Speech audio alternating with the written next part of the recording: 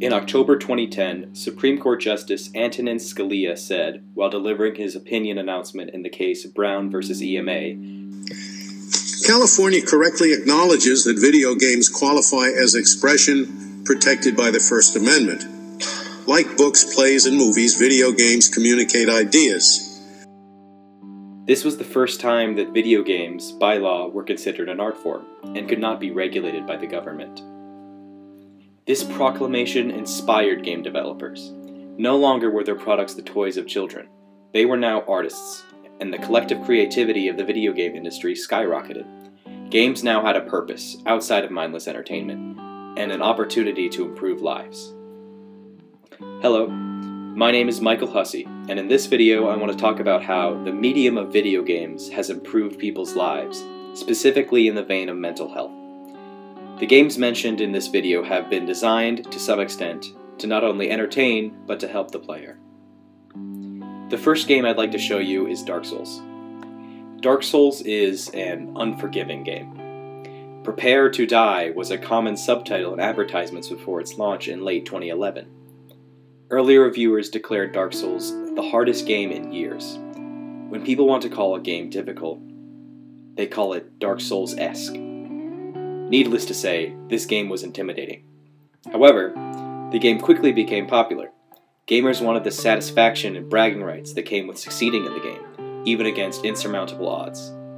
Overcoming the game's terrible and harsh world felt good, really good. And for someone who was battling depression, this game was literally a lifesaver.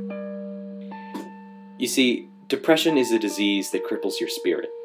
Symptoms of depression often include apathy, fatigue, and weariness. Some people with depression experience suicidal tendencies because the pain and suffering that they have to deal with every day just becomes too much to handle. In their eyes, the world is dark and unforgiving. They believe that they'll never be able to overcome their illness because of how difficult that it can be. This is where Dark Souls comes in. I'd like to introduce you to Hamish Black, the founder of Writing on Games, a series on YouTube dedicated to showcasing the triumphs and failures of games from a design standpoint. Hamish also has major depression, anxiety, and to a lesser extent OCD. Here's what he had to say about his experience with Dark Souls. Every element of Dark Souls' design resonated with me in a way that at first fell in line with the surface legacy of the game that I mentioned at the start. However, as time went on and I moved from my point of being suicidally depressed to realising that I wanted to get better and live, I realised that the complexities of choosing whether or not to end my own life were entirely reflected by the duality of almost everything in the game. This was as revelatory an experience to me as the post-suicidal realisation of wishing to perpetuate my own existence. And I would argue it played a substantial part in teaching me how to get better, and also in reinforcing my newfound ideas regarding life and death. In short, Dark Souls helped convince me that it was alright to keep fighting through what I originally saw as unbeatable, and has led me to a point where I'm making good progress in tackling my illnesses.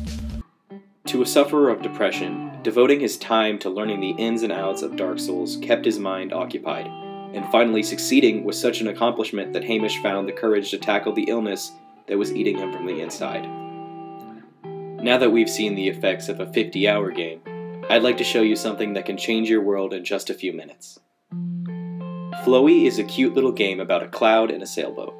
All you have to do is move the boat with your finger to collect coins and dodge obstacles. The more important task in this game, however, is breathing. The player is told to inhale and exhale in rhythm with the cloud, eventually becoming automatic after a few good breaths.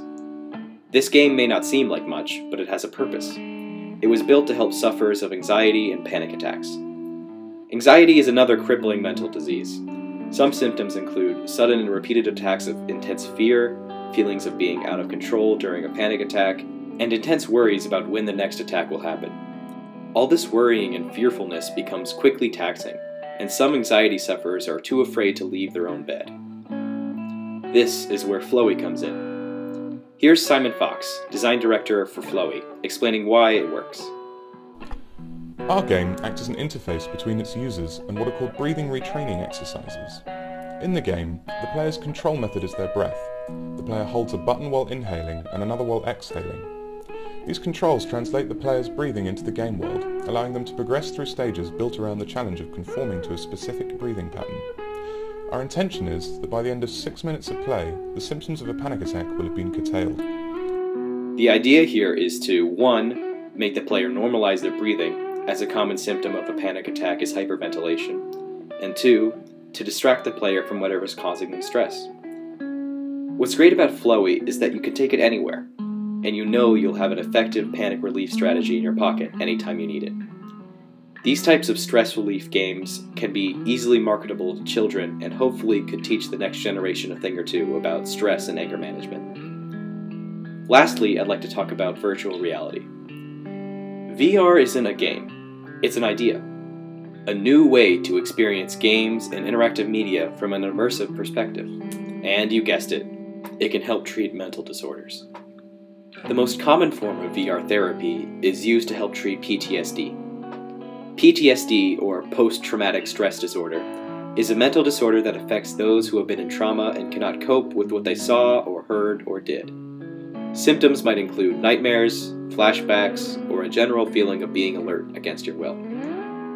At the University of California's Institute for Creative Technologies, students are creating custom-made environments and scenarios for specific patients with PTSD to experience in VR. The problem with mental disorders like PTSD and anxiety is that the patient's brain is naturally programmed to avoid the things that cause them stress, so they'll never be able to overcome it on their own. The simulation allows the patient to experience scenarios that cause them stress from the comforts of a safe and monitored environment. Here's Skip Rizzo, the director of this project.